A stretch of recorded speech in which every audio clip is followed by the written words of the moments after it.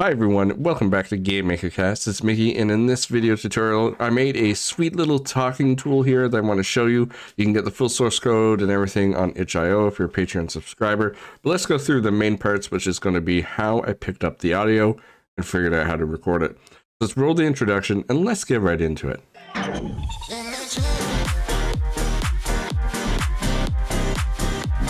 Alright, so I have the project here in front of me, and basically I have a very simple setup. We're going to check out the object avatar because this is everything that's actually required to get the audio recording. Now, I do have a bunch of stuff in here, and I'm just not going to be covering it because it's not really part of the video that I want to show you.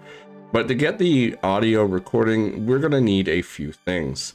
Right here in the settings, I have a capture volume. So this is going to be the threshold because whenever we are recording something, basically we will have a number from 0 to something in the thousands.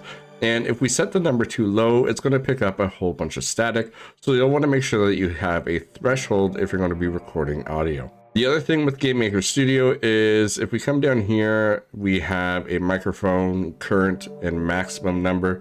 In GameMaker Studio, there's a number of different audio recorders, and you need to make sure that you are on the right one. So I'm using a maximum count here, and this is a function that GameMaker comes with. And basically, you can get all of the microphones with these two values. So you'll want to make sure that you get the maximum count.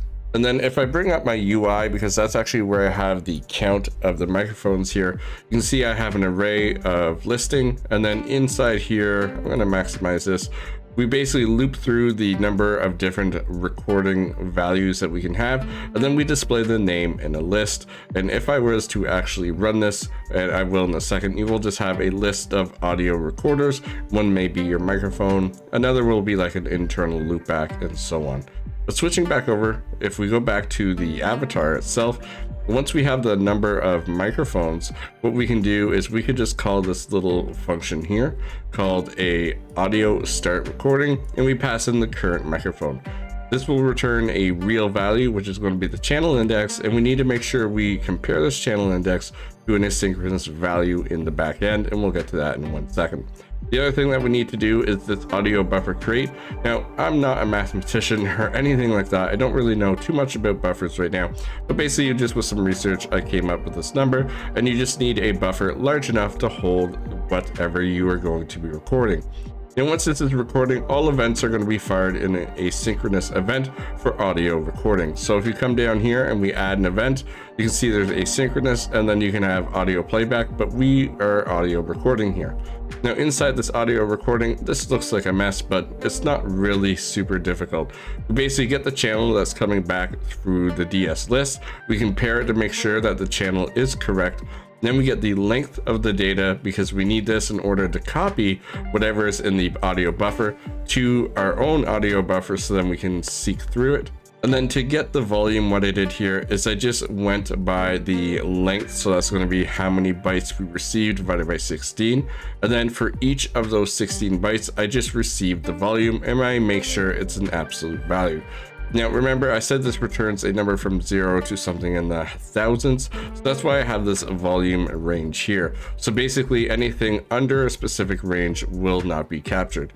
So if I actually run my program right now, you can see that I have a pink background, and that's really just for OBS. But if I hit escape, you can see these are all the settings that I talked about. So we have a number of different microphones on my computer. You can see I have my Yeti that I'm using. I'm not selecting my headset here. I also have some virtual stuff. And then I have my webcam as well. And then I have some sliders here. So this is going to be the threshold. If I set this to something really high, I'm going to have to talk extremely loud in order for it to pick up. But if I set it to something really low, you can see that it's picking up the static. So I'll set it to say like 300. Now, the one thing that I did, and you can see this in the source code, is you could have different movements based on what you want it to do. So for example, whenever I talk the mouth movement, Y is going to be randomized by 0 and 16. So I could make this go upwards instead. If I want to, it just looks really funny. And then we also have the scale. So I'm using the Y scale here. I could say make it in between 2 and 6. For a mouth to be really long.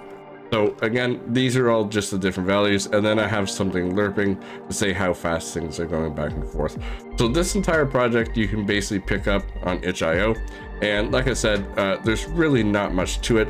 The entire code is pretty much right here. This is how we record and how we check the volume. This is just a short video. I'd like to thank you for watching, and I'll see you in the next video.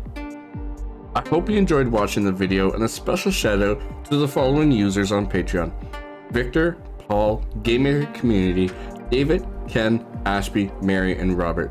Once again, thanks for watching the video. It would mean a lot to me to show me some love by clicking that like button. I'll see you in the next video.